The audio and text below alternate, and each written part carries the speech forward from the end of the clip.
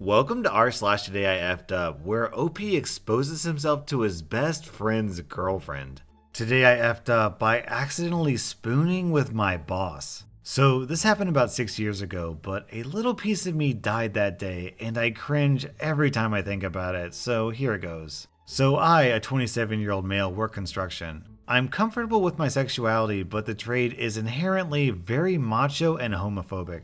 So anyways, I've been looking for work for about half a year and finally landed a job with a local contractor. We seem to get along fairly well, so I was looking forward to working for him. Well, me being fresh out of trade school, I was naive and had a toolbox chock full of gimmicky tools and apparatuses that were supposed to make my life easier, but any veteran tradesman would know is absolutely useless junk. One such example, my tool belt had new and improved hammer loops, which was a partial loop with two little spring-loaded arms. They looked like pinball handles. So you could just slap the hammer into the loop instead of sliding it in from the top. So amazing. I show up for my first day decked out in my future age carpentry gadgets and about 20 pounds of clothes because it was the dead of winter. After exchanging pleasantries with my new crew, I was shown where I'd be working.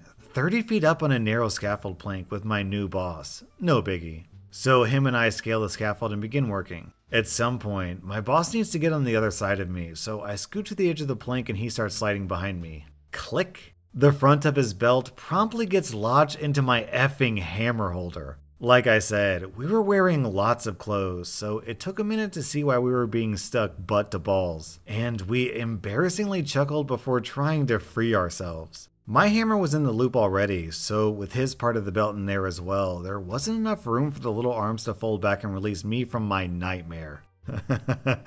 For about 15 minutes, we shared that intimate moment on that scaffold before another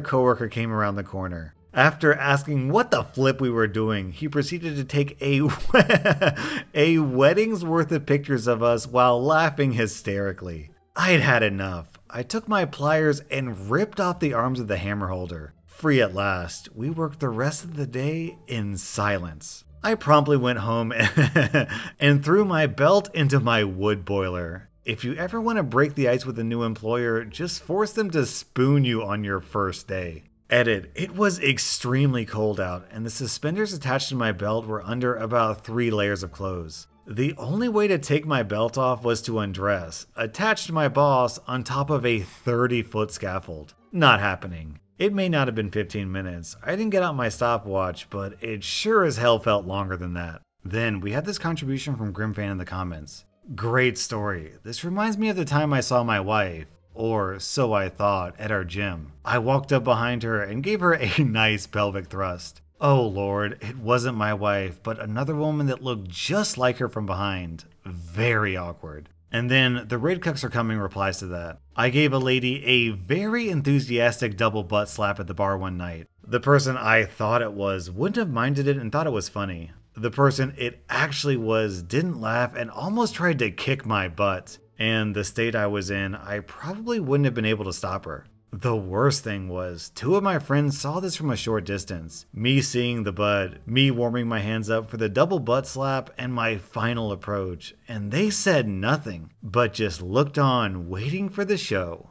Today I effed up by forgetting I was having groceries delivered and consequently traumatizing the delivery driver. So this F-up happened about 45 minutes ago, and I'm currently laying in the bath recovering. I ordered a food delivery from the local supermarket to be delivered this morning. I work from home, so it's super convenient. I had a super sucky day yesterday, so was having a slow morning. It got to 10 a.m. and I was still in my dressing gown, with no belt and nothing underneath. Hair unwashed and awful, and mascara down my face. I get a knock at the door and think it's the postman, only to see that it's my food delivery. I'm annoyed at myself as I completely forgot. Usually I'd be ready and dressed and have shut the cats in another room. They're currently indoor, but trying to escape. This is where the first thing goes wrong. I go to take the first tray from the driver. We get the food delivered in big basket trays. You take them into your house and unload them, then go give the trays back. As I take it, my dressing gown swings open and I'm fully naked underneath. I panic and turn around, quickly apologizing, but from the red glow emanating from his face, he clearly saw everything. I run to the kitchen and dump out the shopping, grab a scarf from my coat rack and tie that around my waist, making me look ridiculous, but at least covered.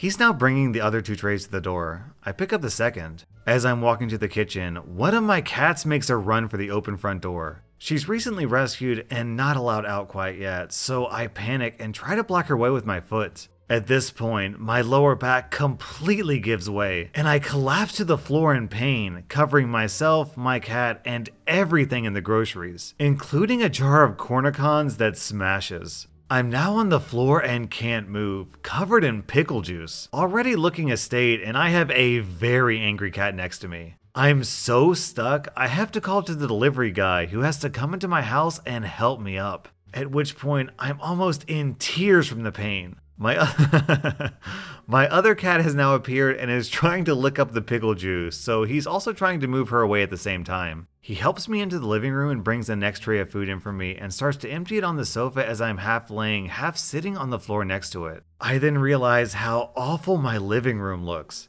As I said, I had an awful day the night before and had consoled myself badly by finishing a bottle of wine and then moving on to some gin. Both of which bottles are still on the living room table with the gin lid off as I hadn't cleaned up yet. You'd think that'd be it, and I've already disgraced myself enough looking like an unemployed alcoholic with no personal hygiene and half in tears, but oh no. My newer cat decides it's time to come hurtling back down the stairs and straight out the front door, which the delivery driver let swing open again when he rushed in to pick me up. So now I'm unable to move and now actively sobbing as I'm in a lot of pain and I'm panicking she'll run off. Between sobs, I ask if he could possibly try and catch her as I can't move and she's old and scared. Luckily, he's a hero who manages to wrestle her back in, which is no easy feat as she's over a stone and very bitey and hissing. He practically yeets her inside and runs back to the safety of his little van without a look back. It took me 20 minutes to get up and hobble upstairs to get in the bath and then another 20 minutes to lower myself in. And to cap it off, I'm now in the bath and realize I haven't put any shopping away, including the ice cream.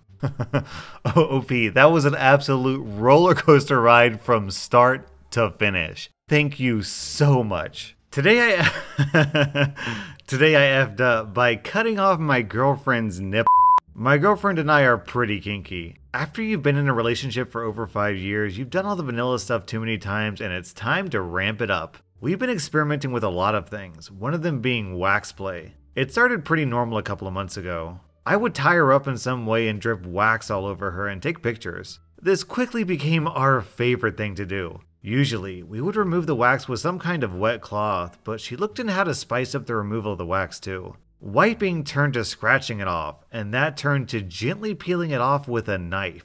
Yes, this is going exactly where you think it's going. I may as well not continue this post. So everything's done. She was on her back this time and I start the removal process, being very careful. This knife isn't too sharp, but sharp enough to cut you if you try hard enough. As I'm gently scraping it off her, she starts laughing, saying I'm tickling her and squirming, and the knife slips. Now, the whole nipple didn't come off like pepperoni, just the part of the nipple that sticks out. Laughing turned to screaming as I started to quickly put pressure on it while untying her. Several hours later, we were told by the ER doctor that there's nothing they can do. She might not be able to breastfeed from it due to scar tissue that'll form, but otherwise, everything's fine. My girlfriend has been laugh crying all night now, and I've been severely scarred from ever doing knife play again. Well, OP, that's not the worst outcome, but it's not the best outcome either. Today I effed up by trying to surprise my girlfriend in the shower. So a month ago, my partner, Allie, and I decided it would be a great idea to take a holiday before things get too crazy at Christmas time. My best mate, Dan, had been talking for ages about taking a holiday, and so we got together and planned a week up the coast in a little 2-bed, 1-bath Airbnb overlooking a beach.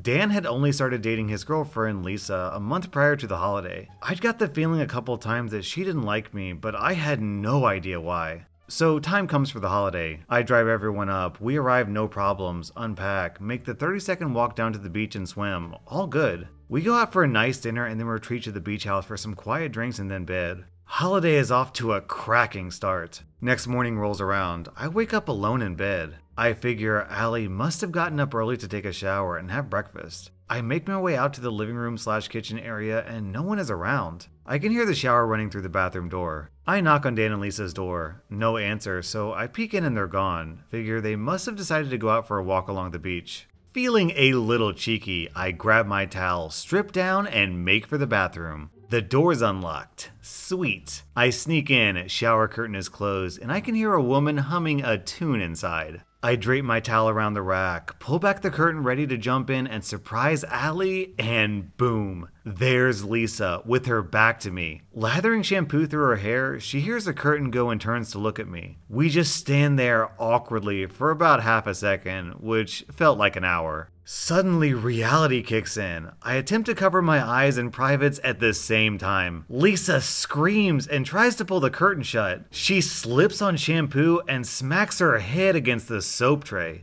If she didn't hate me at first, she does now. I had to help her naked and semi-conscious out of the shower, wrap her in a towel, and sort out a nasty lump on her head. Turns out, Dan and Allie had gone to the local cafe to grab us coffees, and Lisa had decided to shower while they were gone. So yeah, the next 5 days went really great. Allie wasn't overly impressed about it all, but Dan thought the whole situation was hilarious despite Lisa's mental scarring. I've avoided making eye contact with or speaking to Lisa ever since. I looked down at the comments and one guy said it looks like something out of a comedy. Another guy says it looks like something out of Pornhub. So let me know, is this more of a Pornhub plot or more of a rom-com plot? Today I effed up by telling a lady asking me for money that I didn't speak English in perfect English. So it was late at night and I had to make a stop at the gas station to fill up my car. This lady comes up to me wearing this really baggy hoodie. Judging by appearances, she seemed to be a substance abuser. She says she's pregnant and needs some cash to pay for her motel room.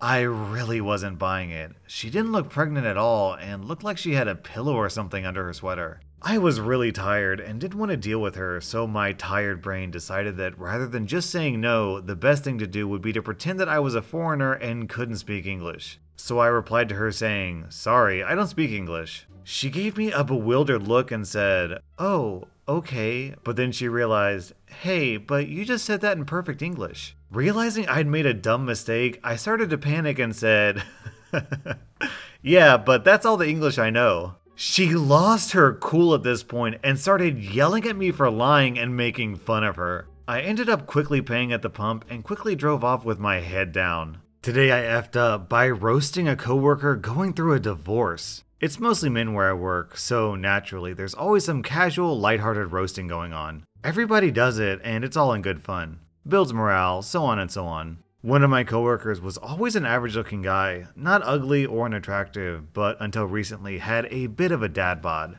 His wife, however, was very pretty. I noticed this morning that he'd lost some weight and I commented, "You're losing weight, bro, looking good. Finally, you're looking good enough to deserve that pretty wife of yours." Now, it was meant to be a compliment, but he pulled me aside and told me that his wife was leaving him. One of her main reasons was that he apparently let himself go and she decided he wasn't good enough for her. So yeah, I felt pretty awful and I talked it over with him and we're good now. I apologize, but man, do I feel like a complete butthole. I guess we never know what people are going through. Then we have a similar story from Iron Annie in the comments. Since we're sharing foot in your mouth stories, here's a cringer. In high school, my friend's mom died of cancer. He was about 14, let's call him Friend A. About a week after the funeral, which our choir performed at, I was with Friend B and we saw Friend A looking like he'd been crying, walking down to football practice. I asked how he was doing. He said terrible and he wished he could go home. Friend B said, "Just go home then, F it," in a cheerful voice. He replied dejectedly, "I can't, I have practice." Friend B enthusiastically said, "Just tell them your mom died or something." My mouth fell open. He looked at her with the coldest, most empty look I've ever seen and replied, "She's already dead," and walked away. I was mortified. Friend B was even in our choir. She was at the funeral and she should have known better. 11 years later and I'm still cringing. Unless Friend B is a psychopath, I bet that comment has kept Friend B up night after night many times throughout her life. That was rSlash Today I Effed Up, and if you like this video, then please let me know by hitting that like button because it really helps my channel grow.